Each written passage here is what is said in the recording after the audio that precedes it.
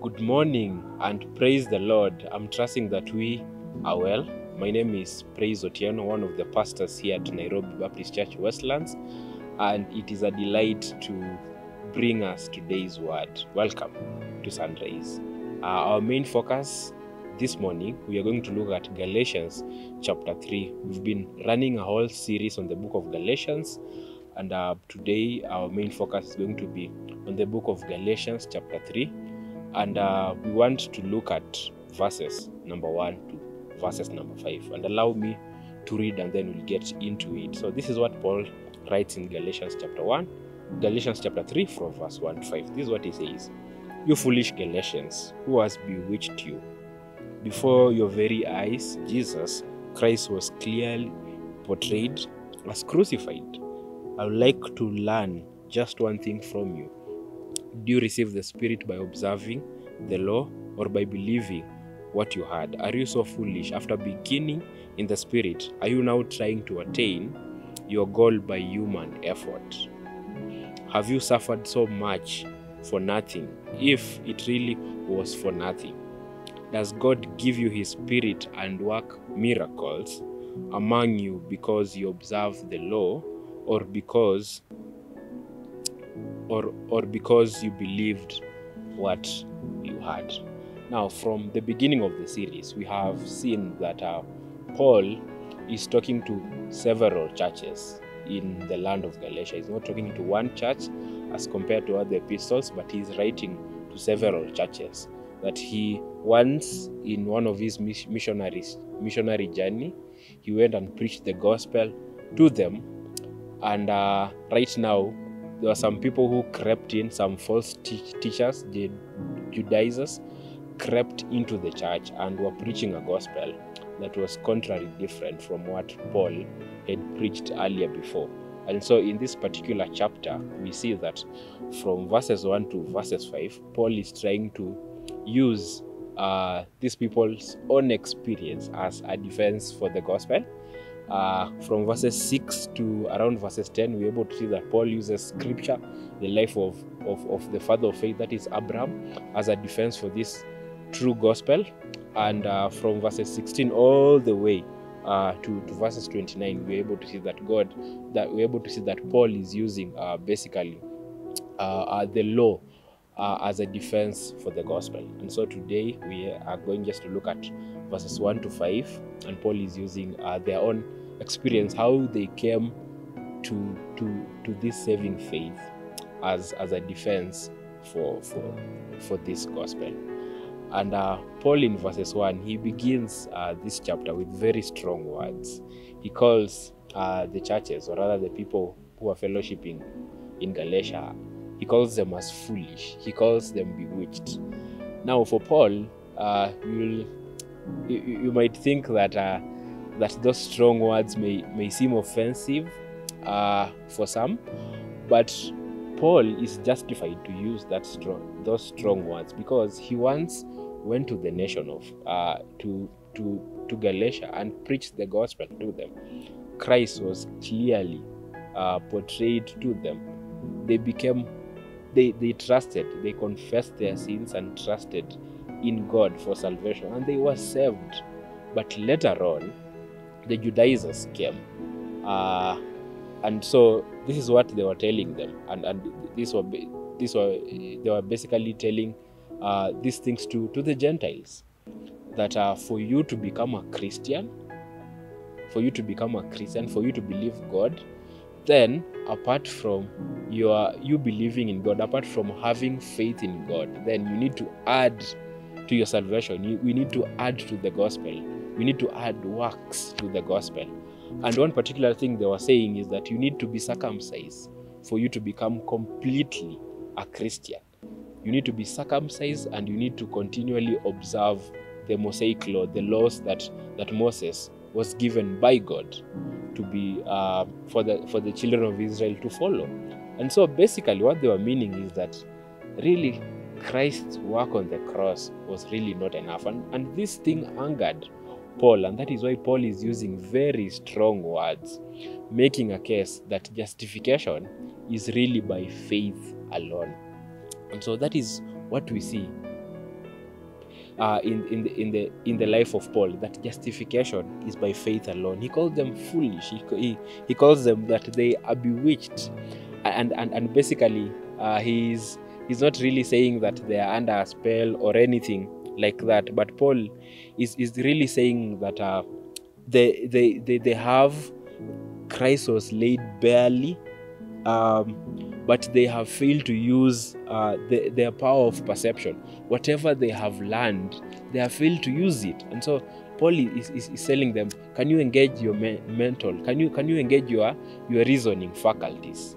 Because whatever I preached to you was the true gospel. So they knew what they were taught. It was laid plainly unto them, but basically they were not using it. In verse 2, Paul is saying that I just want to learn one thing from you. Did you receive the Spirit by observing the law, or was it by faith? We're able to see that every believer, one who confesses his sins and puts his trust on God, he is sealed with the mark of the Holy Spirit. And so it is clearly by faith. But at one point, they started to believe these Judaizers who wanted to add to the gospel. They wanted to add works to the gospel. And commentators say that whatever he said, when Paul says, before your very eyes, Christ was clearly portrayed as crucified, the word there basically used is like a placard. It's like a billboard. When you walk around town, we see billboards of various items that are being, advertised. And this is what Paul is saying, that Christ was laid out plainly to like billboards. This is what Christ has done. Trust in him, put your faith in him for your salvation, not really for your works. And so they really do not have any other reason why they should go back to what they used to believe in. And so Paul is amazed that, are you that foolish that what was laid clearly to you, you have deserted? And in verse 3 he's saying, have you now, after beginning in faith, are you now ending in works? Did the Spirit come by your own human effort, or was it by faith in trusting the Lord Jesus Christ? In fact, in verse 4, it tells them, you have suffered a lot of things because of believing in this faith. Jesus Christ promised that in this world we shall face many troubles, we shall be persecuted for his name's sake, but he told us to cheer because he has overcome the world. And so for them, just by believing in God, they suffered because of this very same faith. But it is interesting that they have deserted. And so Paul is asking them, was your suffering for nothing? That you can just walk away from this true and genuine faith? And then in verse 5, Paul is even saying that there were some miracles that happened because of this faith, that God worked miracles amongst you. And so basically, the gospel was clearly laid out in the churches of Galatia. But because of the Judaizers that came in and preached a false gospel, a gospel that it deemed them to work, to add on to the gospel, they went astray because of that. And basically, one of the things that we are learning from this text is that the churches in Galatia, these people, they were genuine Christians. They were genuine Christians. They were walking with the Lord each and every day. That the Holy Spirit was working in their lives. The process of sanctification. They were regenerate. But how comes some of these false teachers crept in and they wandered away? They wandered off from this true gospel. And one of the things that we can learn from this Bible, that some of us, as believers, some of us in the household of faith, have we by any instance added to the gospel? Have we by any instance not trusted that Christ did his work on the cross, that it was finished? He says in John chapter 14, verse 6, that he is the way, the truth, and the life. No one can come to the Father except through him.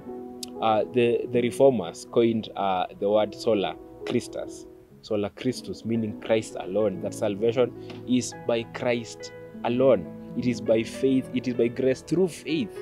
And so have we at any moment in time added to the gospel? Have we tried to add to the gospel, that this salvation we can add to it by the many things that we have done in order to basically just please God? Or have we trusted this God that all was finished on the cross, that when Jesus Christ died and he resurrected, that our lives, when you simply repent of our sins and confess that he is Lord, have put our faith in him and trust him for our salvation, then we are saved. And so we really do not need to add any other thing to the gospel. In fact, one will say that the only thing that qualified us for salvation was our sins, that Christ, there was substitutory atonement that happened on the cross, that Christ took our place and he became sin. Him who knew no sin became sin,